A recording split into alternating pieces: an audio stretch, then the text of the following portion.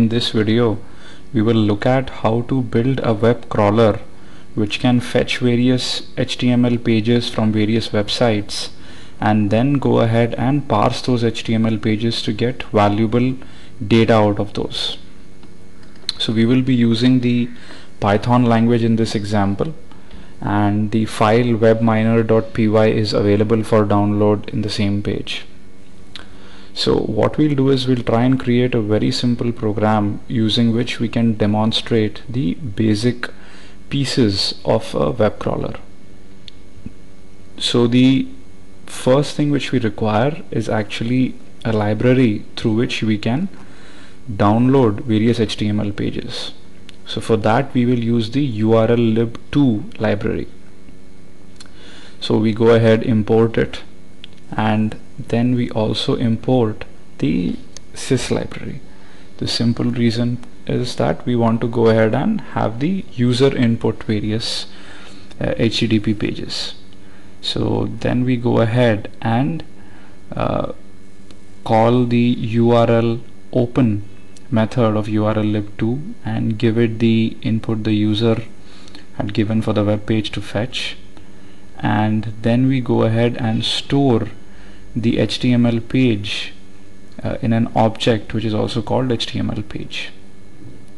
So this is actually the first part of the program. Let's print the HTML page. So what we've done here is created the first part of a web crawler where we go ahead, take the user input for the particular HTML URL, and then go ahead, fetch that and dump that into stdout. So let's go ahead and run webminer.py and let's give it an input securitytube.net.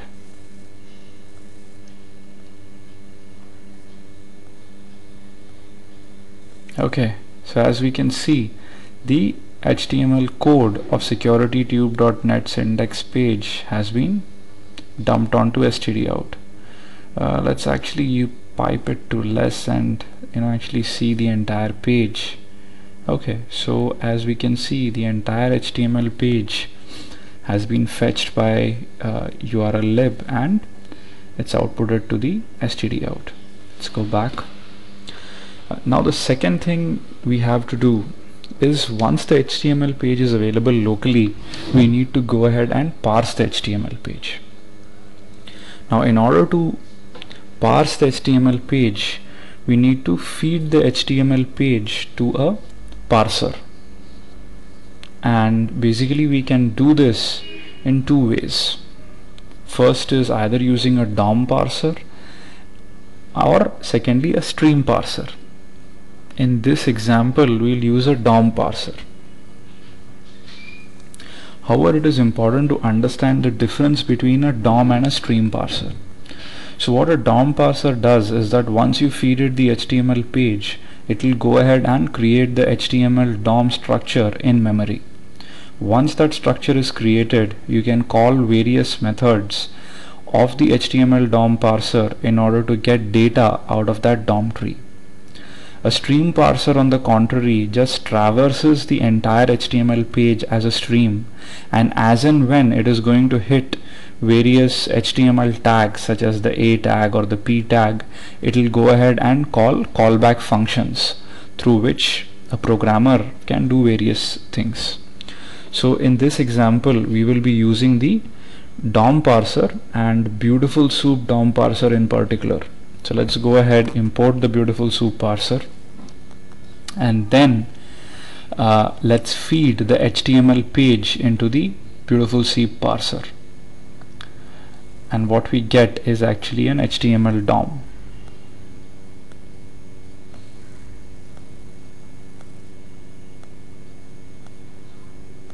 Okay, HTML page. Okay. Now once this is done, what we will do is we'll try to print the title of the page. So now we have the HTML DOM created by Beautiful Soup, and very simply we can access the title of the page we just fetched by going and just simply printing HTML DOM.title.string. I would encourage you to actually look up the Beautiful Soup documentation. I've kept a link in the summary, and know about more advanced features. Okay, so let's go ahead, remove the pipe and less, and enter. Great, so here it is. So as we can see that the HTML DOM parser has allowed us to selectively print the title of the page. Right, so let's go back to our code, and now let's try and print all the links in that HTML page. So printing the links is actually a very good exercise in web crawling, simply because any web crawler would follow all the links, both inbound as well as outbound, in a given HTML page. So in order to do that, let's actually go ahead and use another interesting method of Beautiful Soup, which is the find all method. So let's go ahead, tell the find all method that we need to find all the A tags which have a valid href attribute. The reason for this actually is that any given link is actually nothing but an A tag, with the link URL being nothing but the href attribute. Okay, so this returns us a list of all links on the page and stores it in all links, and from that let's go ahead and print the individual links. So let's print link and then the attribute of that link, which is href. Let's quit our program and let's run it again. So now, as we can see, all the links, both relative and absolute, have been printed. So these are the relative links, and the one here, let's say feed burner, is the absolute link, right? So interestingly, a page will contain both relative and absolute. Relative generally is for the same website, and absolute is for external websites. So as we've seen that we were able to print all the links on the given page. Now let's try to do something else, which is print all the comments which have been included with the HTML code. In general, comments are very interesting simply because sometimes web designers leave a lot of interesting information, such as URLs to CMSs, or even sometimes even usernames and passwords, because while they're collaborating and creating the website, it's just easy to comment the code so that somebody else can take a look at it and just get started. So in order to print all the comments, we import the comment module from comment class from Beautiful Soup, and then tell it to actually find all the comments.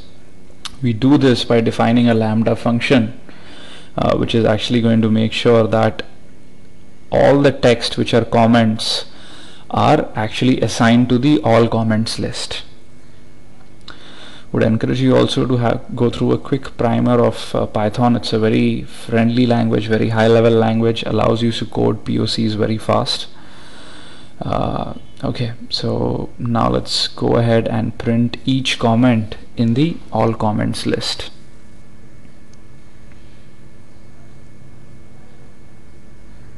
Let's go ahead, print each comment as we traverse the list. Okay, let's quit the program and run this.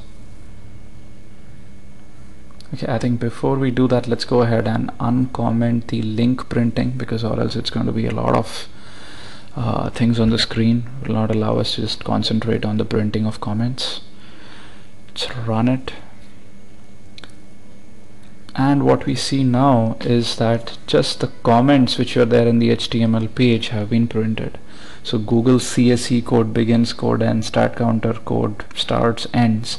So these are the comments which are there in the index page of securitytube.net.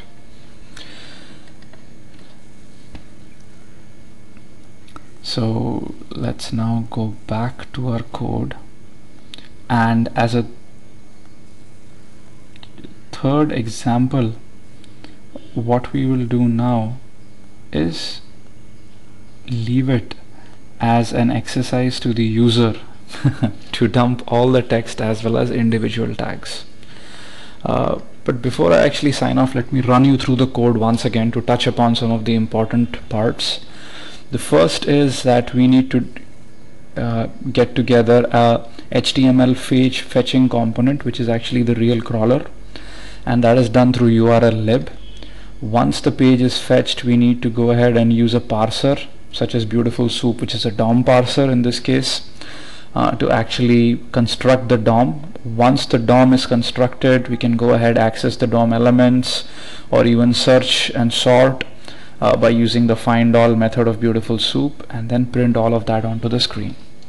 So I would actually encourage you to download this piece of code, try it out on your own, and even try to build a more complex module.